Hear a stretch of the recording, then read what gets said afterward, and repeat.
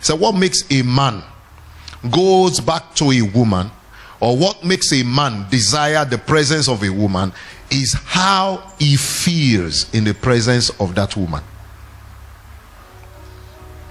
Are we getting it? Okay. In the presence of this lady, he feels relaxed, he feels he can talk, he feels honored, he feels praised, he feels appreciated. But in the presence of his own wife, his wife take him for what? For granted. It's not an excuse anyway, but the natural man, whenever he's down, he will want to have a chat with the one that brings him up, not the one that talks him down.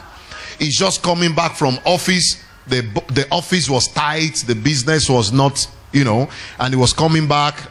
Okada people, downfall drivers had their own trouble, and the man is coming home tired, and he got to the door. The first thing you said is this the time you should come?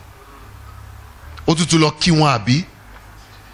the next thing is you lock his shirt and say, what is over? And the guy is coming home tired and weak.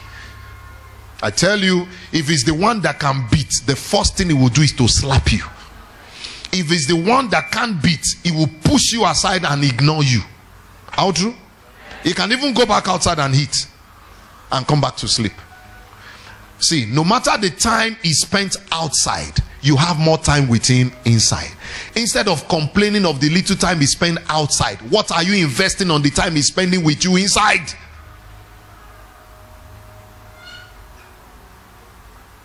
It's quiet now, Abi.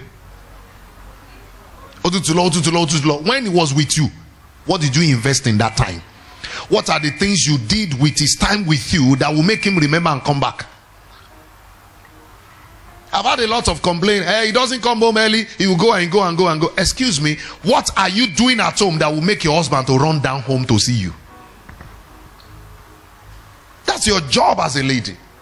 If your home is neat, you are friendly, you know how to keep yourself inviting and beautiful, you are giving him this food, you are giving him everything, and there are so many things you as the wife can use to attract your man back home early in time.